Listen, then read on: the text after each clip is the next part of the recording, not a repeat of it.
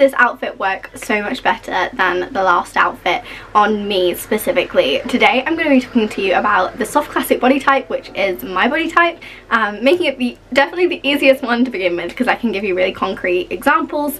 The soft classic is a classic body type with a romantic undercurrent. For those of you who are new here, Kibbe body types are a system developed on the idea of yin to yang balance. So yang is sharp, long, narrow, sturdy, heavy sort of things, and yin is light, soft, delicate.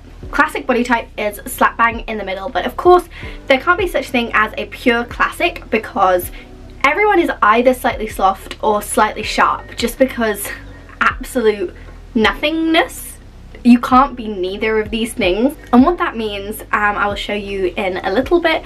I'll go through the features of my body specifically, but soft classics in general have moderate length limbs, they have moderate softness in the shoulders, they are moderately soft in the chest and hips, so they won't be overly voluptuous, but they will have some softness there.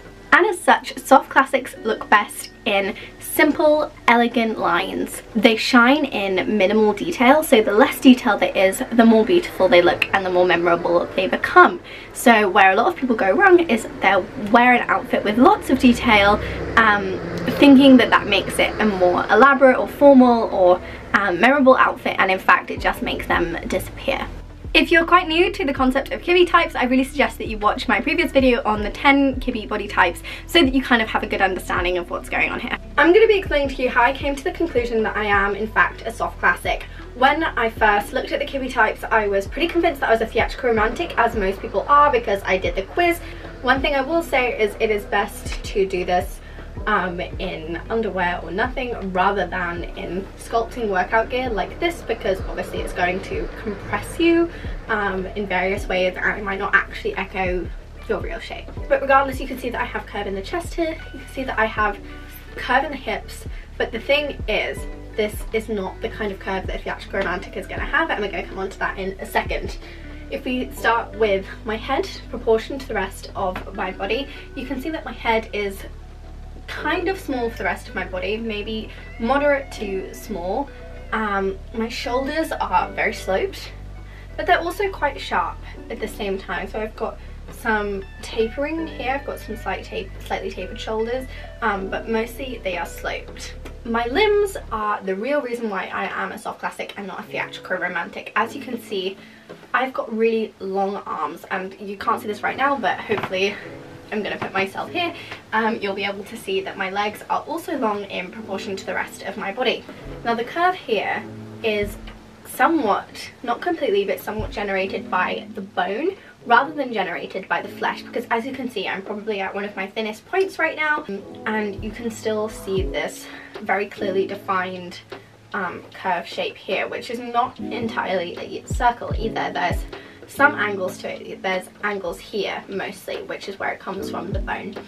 So you couldn't describe this as a boneless curve. Now how do I know that I'm not a soft natural, for example? Well, the answer to that is very simple. My shoulders are not broad in any way. Okay, why not dramatic classic? You've got long limbs, you've got long and narrow hands and feet, moderate to long vertical line. Well, I know from here that I look best in waist emphasis rather than sharpness.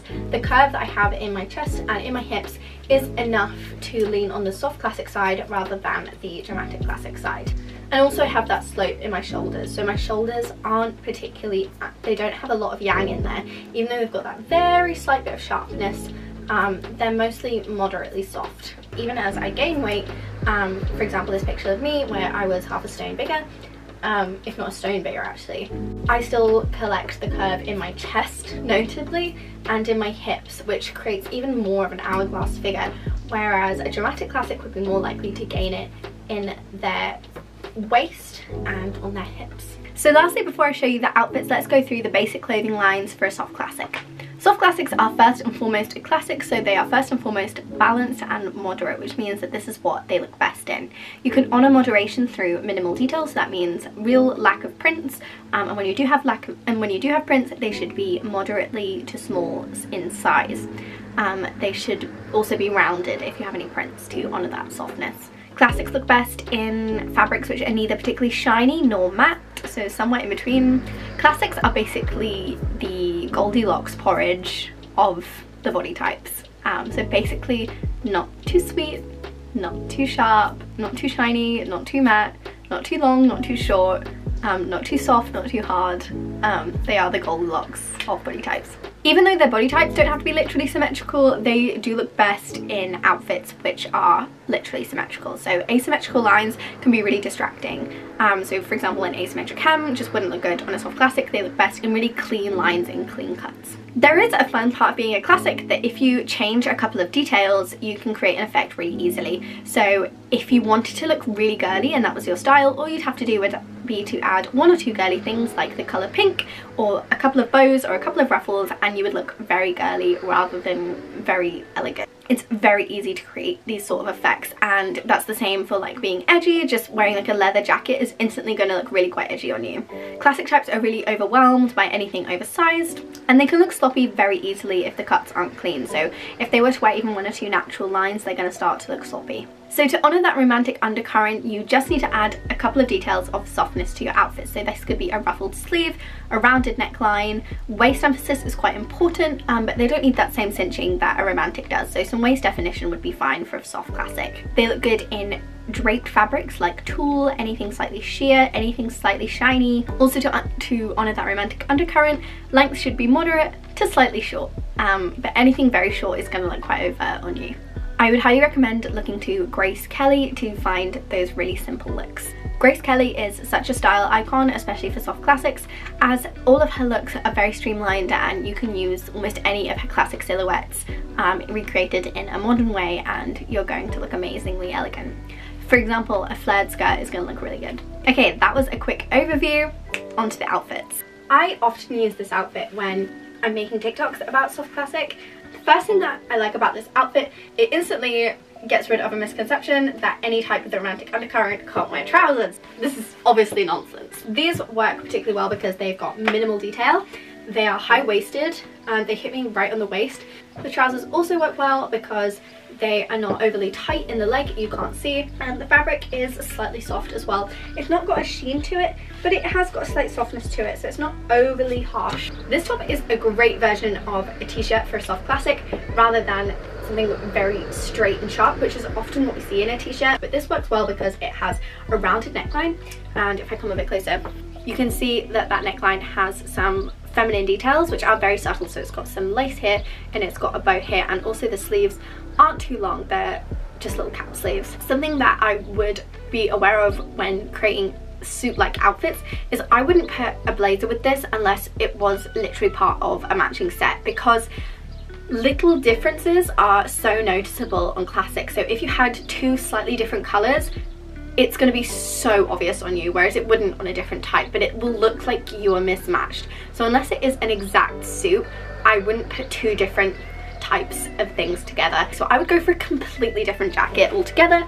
Obviously I wouldn't wear this to work, but if this was like a casual outfit, I would prefer to put on a leather jacket, for example, because it's so obviously not meant to be a pair with the trousers. It looks a little bit more intentional than wearing a slightly wrong coloured blazer.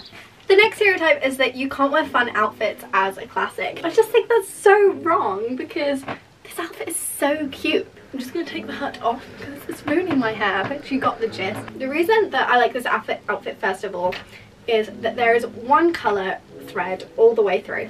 Soft classics and classics in general do struggle with like lots of patterns and lots of prints, which comes with multiple colours. It can be quite confusing and quite distracting. This is my favourite coat at the moment. I got it in Zara quite recently. The one thing that would make this coat better would be if it had some sort of belt or like waist emphasis built in, but it is soft enough that it works, especially when I pair it with an outfit like this. The reason berets and hats in general I think work quite well on soft classic. The beret works well because it is a soft fabric, it's rounded, you see it's like instant roundness near the face. This skirt works well because it's got, if you couldn't say it's got minimal detail because it's got that print, but the print is a moderate size and it's also not near my face, so if you keep the print as far away from my face as possible, it's going to work a lot better. So near my face instead we have this rounded neckline, which I've already talked about. It honours that romantic undercurrent. It's got the plain black and it's also got the plain pink as well, and the fabric is very soft, so it's not harsh against my skin at all. And also the coat has minimal detail. It does have these contrasting buttons here which are so noticeable, whereas they wouldn't be on a different type. And also the coat, you can't see, but it's not full length, it's of a moderate length, so that works great on me as well. And also the skirt is high-waisted, again providing that little bit of waist definition, and it also counteracts the coat, which is a slightly long line, it's below the knee.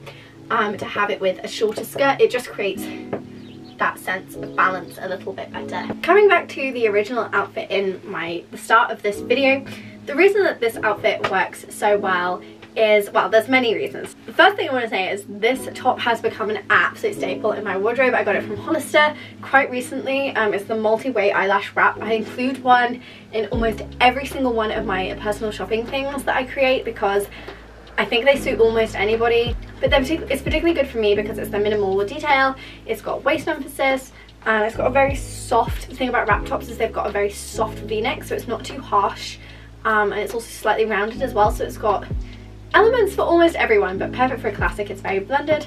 It ends at my waist, but not too high, which often looks really bad. It's of that moderate mid-waist, and it goes perfectly with these jeans, which are also quite a new purchase. I struggle so much with jeans as a soft classic. I'm pretty sure other classics will relate. The key with the classic, remember, is moderation. So that slightly heavy denim with that slight curve in the jean is going to work best, and that's a really hard thing to find. I now have 3 dresses to show you. The first is this little black dress. Obviously you can't see the whole thing. This is one of the most requested items that I have seen in my comment sections. It's got a rounded neckline, which of course honours the romantic undercurrent. No one does a little black dress better than a classic type, because the thing is instantly minimal detail and you're just going to shine in it. So I have quite a few little black dresses for different occasions, because nothing makes a bigger impact than something simple and with clean lines. This dress works so well because it's got very subtle structure, so it's not just like a sack. It's got really good waist emphasis built in. It's got short sleeves. Everything is covered, but you can still see the shape. So modesty is one of those things that's quite important for a soft classic, because like moderate length, it's got a slight slit in it, but it's not overly high, so it doesn't look so overtly sexy, which it can do very easily as a classic. Like, it's very easy to lean into the overt side rather than elegance. Like I say, all those little details, they just are so obvious on a classic. Now this dress is not a particularly well-made dress in any way. It's a new look. I got it from a charity shop. It's super cheap. But the thing about Kibbe is that it's about the overall impression. Did you notice that? Of course you didn't. Okay, so why I do like this dress. Now we've gone through everything I hate about it. I think this is a great party dress for a soft classic because it's got minimal detail, except for the sequins. It's not got lots of prints. The sequins are slightly much, so it definitely looks like a formal glamorous dress. It doesn't look like a simple dress, it looks like a party dress. But on a different type, this might not look like such a party dress because it's quite modest. There's not a lot showing. It's not particularly short. It comes maybe a couple of inches above the knee, but a lot of party dresses are like this short. So it still looks quite elegant on me because it's a moderate length for a party dress. I like it because it has waist emphasis built in. It's a bodycon dress, but different to other bodycon dresses, when you take this and you put it on the hanger, you can see the shape built into it so clearly, and that's what we mean by curve emphasis, not just that it's clingy fabric. So I've got another dress which is straight on the hanger. I'll put it on for you in a second. And you can see that it doesn't emphasize my curves in the same way. It's kind of straight here and there's no clinging to my body in the same way, whereas this has my particular shape built into it, which is what you want. So that's what I like about this. I also like the sequins because it does add a little bit of romantic yin detail to the dress. So sequins are rounded, they're slightly shiny, so it's got that slight feminine edge to it, which is perfect for a soft classic.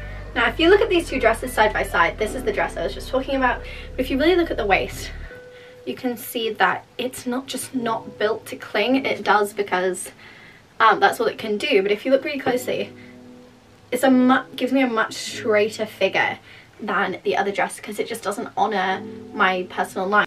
Which is not to say that I hate this dress, I don't mind it, but I think you can kind of see the difference.